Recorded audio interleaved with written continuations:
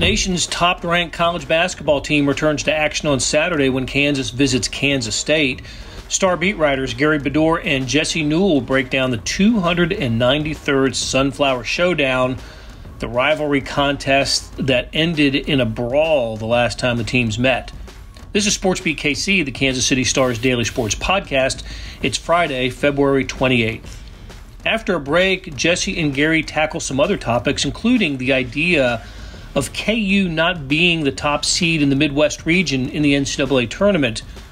Oh, short of losing a few games down the stretch, which is unlikely, KU will be a top seed, but don't lock them into the Midwest region just yet.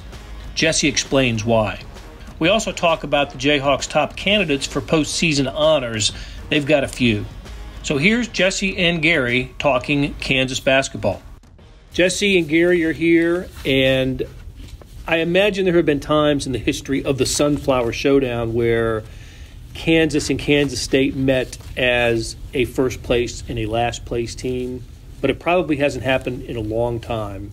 I wouldn't think. Kansas State just hadn't finished last, and Kansas is always Kansas. So it makes this game just a little unusual for Kansas to go to Manhattan and be such an overwhelming favorite. I haven't seen a line yet. Have you seen a line yet, Jesse? No, it should be 12 or 13, somewhere in that range. That's what you're thinking. But Sam Mellinger and I talked yesterday on yesterday's podcast about Bruce Weber and what this season has been for the Wildcats. But one thing you can say this for K-State, they're gonna have a pretty good idea about who the nation's best team is after this week, having played Baylor and Kansas in a span of a few days. What does Gary? What do we think about KU and the way that they came off the Baylor win and played against Oklahoma State on Monday night? I actually was pretty impressed with that. Yeah, they've won 13 in a row now. I think it is 12 or 13, but they're playing pretty good basketball right now. And since that Baylor game that they lost, they just seem to be getting better. So this game, the game in Lawrence, without the scrap at the end of the game, was such a one-sided game. It was almost like the only story of the night was going to be Christian Brown hitting 5 threes or whatever he did. He just kind of dominated the game. But it was kind of blah. And this game in Manhattan, with them being last, like you said, and KU first, and if KU comes and plays its regular defensive game, you would just think they would control the whole thing like they did in Lawrence. But I guess the only thing we're going to learn is if the rivalry does matter, is the fact that it's a rivalry 90 minutes away. Going to keep the game close because, like you asked, how are they playing? I think pretty well. That game at Baylor was pretty impressive, except for how they almost, blew it at the end. Could have closed it out a little better, yeah. but they led for 35 minutes in that Baylor game. Look, Kansas State has beaten KU a couple of times. I mean, Bruce Weber has some victories over KU in Manhattan. I don't expect Saturday to be one of those, Jesse, but it's almost like, I don't know, maybe the Wildcats' last chance to make a good impression on the season, and I don't think anybody in the world would expect them to win, but maybe they could just draw a line in the sand that they're not this horrible a team. Yeah, it's tough because I think you're right. I'm trying to think back to when one was first place, one was last place. I was thinking back to the Big 8 tournaments. I remember KU and K-State played as a 1-8 game one time. And so it has been a while. I don't think these teams have been separated like this in quite some time. But you also have the underlying fact that these two teams brawled last time. And K-State fans, they get one chance, or K-State students especially, get one chance to have KU's basketball team come to their place. And they are going to be loud. They are going to bring signs. They are going to be ready. They are going to scream things in the pregame that KU's players have not heard all year. And so maybe, like you said, Blair, if there's ever a moment for K-State to come together as a team, to be united, to play well, it would seem to be that this would be the time to do that. However, I almost, it's kind of a dangerous thing, too, because you could see the opposite happening, which is, what if KU gets up 20-4? I mean, is it just going to empty out at halftime? Do those fans just not stick around? So, yeah, it's a difficult thing to try to predict here, because I could definitely see some of these emotional things coming together here, and K-State, because of that, playing well. And I also could see that really just being sort of a pregame thing before, hey, KU comes out here and dominates an opponent, and K-State is kind of left with students standing there like, don't want to be around here anymore. Gary mentioned it. I remember the first game. I was here for the first game in Lawrence, and Christian Brown had the really good game, and I think we all kind of agreed that was the story of the game in the 39 minutes and 59 seconds of play. He had 20 points. I don't think he's topped that since, has he? I don't think so. 20's been his best, and maybe I don't know. Maybe that'll be a story going into this game, as it was Christian Brown's the anonymous great game by Christian Brown. But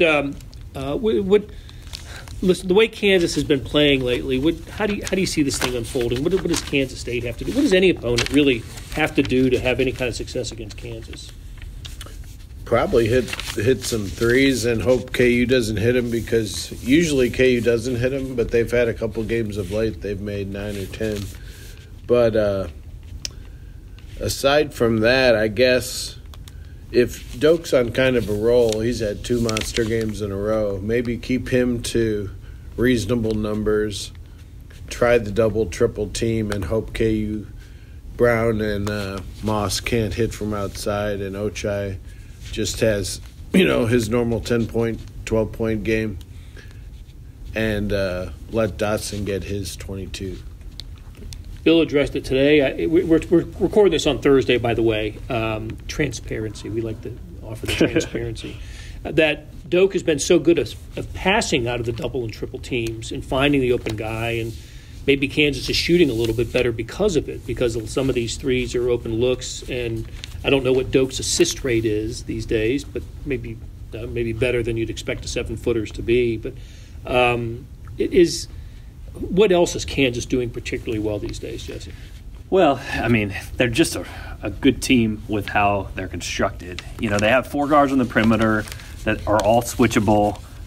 They've got guys that can sort of force everything to the outside, kind of like Baylor does, kind of like Texas Tech does. They force things away from the middle, and then because they do that, they force guys right into Udoka Azubuike, who's a great rim protector and has shown himself to be great on the boards, and also a guy that can avoid fouls while he's doing that. So you have that on the defensive end, and now it seems like in the last few games, Bill Self and staff have really figured out how to utilize Udoka Azubuike even when there are double teams from other teams, because they've kept the ball in the middle of the floor. It's really hard to have help defense when everything's in the middle and Doak is full head of steam going straight toward the rim. I mean, you have to pull out one of the guys from the corners to help, and that's just a really long distance to do it. And if you do, then you're leaving somebody wide open in the corner. And for now, Christian Brown's hitting threes and Isaiah Moss is hitting threes. So it's a difficult thing to try to guard. I would say the biggest hope for K-State, and the one strength that they have, and the one thing that kind of plays up at Bramlage Coliseum, is defensively, they get after you. They overplay the passing lanes. They're physical. They might not get all those fouls called on them, but, they've been so bad offensively lately. But, some of that can be fixed is you get a steal, you go in transition, and you hit a layup with nobody guarding you. And so, again, if we're talking about KU being so great in the half court, well, the one way to score against that is to get a steal and go to the other end. And KU's been so good at getting the ball to Doak and making things miserable for opponents. Well, if you don't let them get in their offense to begin with, potentially you can hold them down offensively by just stealing the ball before they can really run anything. So I think that for K-State is kind of the biggest hope, is that Bruce Weber kind of has one of those defensive performances from his teams where they're motivated, they get out, they get away with a little bit of pushing and shoving because they're at home, and they play real physical, and that KU doesn't match up with that physicality. And we've seen in moments this year that KU has turned it over. I mean, they turned over 28 times against Duke in the season opener. It's a long time since that moment, but at least the potential is there if K-State really heats things up, that you could solve some of KU's offensive issues, and you also could solve some of their defensive issues by doing one thing that the Wildcats actually do pretty well. And then if that happens, the crowd will get into it a little bit. Exactly. I really do expect a full house at Bramlage on Saturday, and the fans, if they have been staying away, and I don't blame them if they have, for the way the season has unfolded for the Wildcats, they'll come to this game. They absolutely will use their tickets for KU. The other thing I think about with Kansas State is they, yes, we spent a lot of time talking this year about how much they miss Barry Brown and Dean Wade, and Kamau Stokes, but they've also have some. They've got some returning veterans who haven't had the kind of seasons that they've wanted to have. Xavier Sneed and Cartier Jada, McCall Mayween, all of whom have had decent games against KU in previous years. So, look, maybe it's just one last opportunity for them to make a statement or to bust out and have a good game against the best opponent left on their schedule. So, all right, let's take a break. And when we come back, there are a couple other issues I want to talk to Jesse and Gary about. We'll be back right after this. Hey, it's Blair. Hey, we have a special subscription offer for SportsBeat KC listeners, unlimited digital access to the Kansas City Star's award-winning sports coverage. Sign up now for 1 year of Sports Pass for access to all the sports news, features, and columns we have to offer. And it's only $30. That's a 40% savings off our regular rate. For your convenience, your subscription will automatically renew after the initial term at $50 unless you tell us to cancel. A lot of subscription services won't tell you that. They'll just sneak it on there. We just told you. Your subscription helps support the sports coverage of kansascity.com and the Kansas City Star. Please visit kansascity.com/SportsBeatKC offer to get this special offer. And as always, thanks for listening. Back with Gary Bedore and Jesse Newell talking KU basketball. The Jayhawks play at Kansas State, Bramlage Coliseum on Saturday, 12:30. Interesting tip time. 12:30 tip. I don't guess CBS must have some other programming on that day that affects the tip time. On CBS. Hey, Jesse, I thought you not only asked a great question to Bill Self today, but he gave you a terrific answer on NCAA tournament seeding. Not so much seeding, but site selection. We know that the 4 regional sites, this isn't the first and second round, but the Sweet 16 and the regional final sites are in the West, Los Angeles, in the East, New York, in the South, Houston, and in the Midwest, Indianapolis. Kansas right now, if the season were to end today, would be the overall number 1 seed. And if this were any other year in college basketball, as we were projecting the tournament, and if you look at any mock draft right now, you would see Kansas as the number 1 seed in the Midwest. But it may not be so easy. It's a reflex action to put the team in its natural region in the Midwest, and where it is closer to that school. But that's not necessarily going to be the case, or doesn't have to be the case. Yeah, it's fascinating. So if we go back in history, I think the biggest example of this was back in 2016. KU was the number 1 overall seed, and they went to Louisville, which was a few miles closer than Chicago. So both of the Louisville and Chicago were regional final destinations. Exactly. The NCAA Tournament Committee sent KU to Louisville. It was a few miles closer, if you look at Google Maps or whatever. That was the letter of the law. You had to take the team that was the closest. You'd put the team the closest to the site. And Chicago is one of the top 3 places that KU has alumni. So for Kansas, they would have preferred, as the number 1 overall seed, to play in Chicago. However, because of the law of the land, or exactly the rules that were in place at the time, they were sent to Louisville. And, KU lost to a very good Villanova team that year. So I don't think that this went on to win the national championship. That anybody's blaming this on, oh my gosh, this is the reason for it. But I know that, people at KU were upset thinking, hey, if they're the number 1 overall seed, they should be able to choose whether, if it's one that's a matter of a few miles.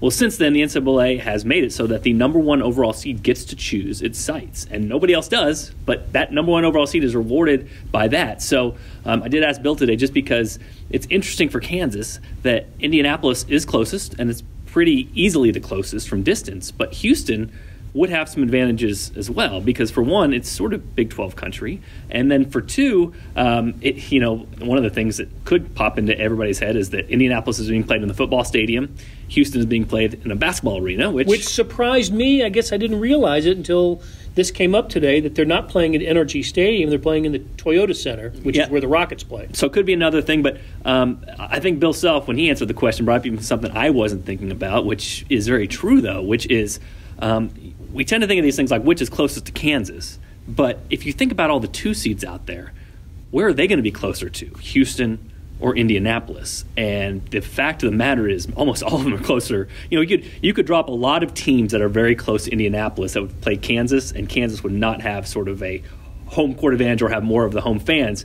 You can't drop very many when you talk about Houston, because Baylor is going to be a number 1 seed along with Kansas. And outside of that, okay, so if you play, Dayton in Houston, okay, well, I mean, Dayton travels well, but Kansas and Dayton are both going to travel about the same amount of fans. You're not going to have a disadvantage. But, yeah, you look at those teams up there, maybe a Creighton, maybe, some of the other ones he was mentioning, or not that he was mentioning, but that we were popping off in our heads, Dayton, even schools in the Midwest like Kentucky could be close to in Indianapolis. So for Kansas, it's sort of an intriguing scenario. And, again, they have to follow through. They have to win some games down the stretch and see how they compare to other teams out there to get the number 1 overall seed. But I don't think that this is a cut and dry thing. I think this is something that actually is going to take some discussion from them to figure out which is the best place for them. I think that they would have the most fans in Indianapolis because it's close to Chicago, which is a big base, but I don't think they'd have too many more because Dallas is a big base too, and that's a nice drive, down 45 to make it to Houston as well. So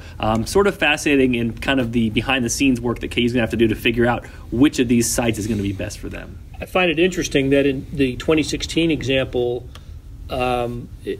Kansas might have griped because it inconvenienced fans, because, like you said, it's a connected flight to get to Louisville from anywhere in Kansas City, right? Yeah. This way, if they decided to select Houston, it's a farther distance, certainly from Lawrence and Kansas City, that would inconvenience fans, and fewer seats because Indianapolis is in the dome at Lucas Oil, the stadium now. It used to be a dome, now it's a Lucas Oil Field. So fewer fans would be able to go, and they'd have to go farther from this area to Houston than they would Indianapolis. But as you mentioned, and as Bill said, there might be some competitive reasons to make that call. It's fascinating. It's one of those behind-the-scenes things that I know a lot of fans have talked about and asked about, like, well, are they just going to go to Indy or not? But it really is their choice this time, and I think with that, they are going to have to take a little bit of time to decide. And it sounds like Bill has thought about it already, just because, it's important. I'm not saying it's a huge impact. I'm not going to affect you 10 points or something, but a point or two, and potentially, getting a team in a true neutral instead of having them be in their backyard, that sort of thing. It definitely could play a factor in what happens here down the stretch. Hey, Gary, this time of year, especially when a team is going well, as Kansas is, we talk about honors, postseason honors, and who might be who might be favored for that. And that came up in Bill Self's press conference today. It just occurs to me that you've got 3 players who are pretty strong first-team all-conference candidates in Azubuike, Devon Dotson, and Marcus Garrett. But I also think because of Kansas's position as the top-ranked team, there are some people around the country that are looking maybe for some guidance from people who cover Kansas to kind of lead them into the idea of who would be the best player for Kansas for an All-America slot, first-team All-America, or even a National Player of the Year consideration. There's all kinds of arguments to be made. Doak is the player that nobody else has, but a team doesn't operate unless like it does unless Devon Dotson is as effective as he is, and Marcus Garrett may be the defensive player of the year in the country. What are your thoughts on some of this? Well, I think Dotson would be the guy that would get the National Player of the Year if anybody does. First of all, Doak's free throws are still so bad that how would you have a National Player of the Year who's one of the country's worst in one category? But Dotson, even though he's leading the nation in field goal percentage. Yeah. Right? But those aren't from 15 feet, Blair. None of them Dotson's stats are really good. And I think Jesse was saying that Ken Palm isn't he the runaway National Player of the Year? Yeah, as of right now. And again, stats? That's one measurement, and that takes in a lot of factors like how good your team is, and it's basically statistically. So, I mean, it's sort of it can't go in depth into a little bit more of the nuance, which maybe big men are more valuable defensively than guards are, that sort of thing. But as of right now, yeah, he's kind of the runaway favorite for National Player of the Year. It doesn't usually follow the Ken Palm Award, but the numbers out there, just with what you're saying, Gary, that Devon's been efficient. He's taken on the biggest role for Kansas. He scores in the most difficult situations because he doesn't have anybody pass him the ball. He just goes, takes the ball, and scores. And then his free throws, which he's gotten the line a bunch and scored a bunch from there, that's very helpful for an offense as well. You also add in the fact that he leads KU in steals last time I checked. We talk about Marcus Garrett a lot, but I mean, that's a very good thing for a team to have is for your best offensive player or one of your best offensive players to contribute that way defensively. So a lot of the numbers are going to point to Devon. I think a lot of the national people that don't get to watch Kansas every day are definitely going to point to him just because he's leading the Big 12 in scoring, and a lot of the numbers are really nice. I think there's a lot of influence by Fran Fraschilla and TV people who, if Doak has a big game, you hear, Fran make a case for him, and I think that may influence some folks as well. I thought it was interesting. One thing I heard Bill Self say is he didn't think Devon Dotson could be this good of an offensive player to lead the league in scoring. Yeah. Was he at 18 or something? Yeah. So Bill was saying that Devon's even better than he thought he could be.